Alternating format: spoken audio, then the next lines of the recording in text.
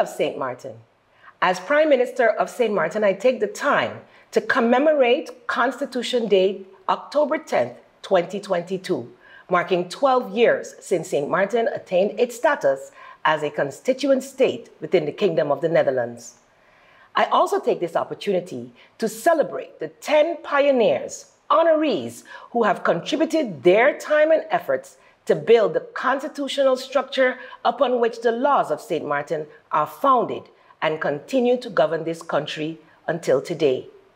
To those pioneers, I say, St. Martin is forever indebted to your contribution to her development.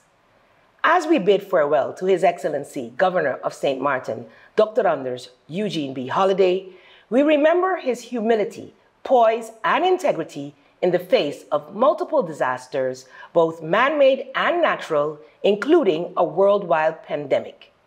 His tenure of leadership has been nothing short of phenomenal. Today, on Constitution Day 2022, we usher in a new era of leadership under His Excellency, incoming Governor of St. Martin, Meester in de Rechten, Ajamu G. Bailey. Yet another son of the soil who, through his already established tenure of dedication to St. Martin, is ready to take up the mantle as the new head of state. As the guardians of this great nation, it is our duty as government, business, and civil society to uplift St. Martin and commit to her continuous progress and development.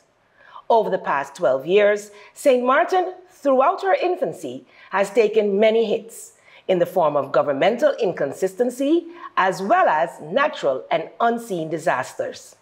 However, there is no more time to dwell on what was and operate in a state of survival, but with vision and determination, take decisive action to make her what she can and deserves to be for the benefit of all her citizens and future generations.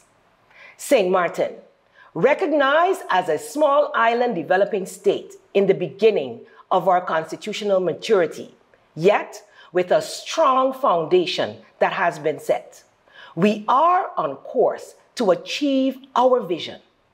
As we embark on this new era of her development, we will continue to build until we can all say that we have given back even a fraction of the blessings that she has bestowed upon us.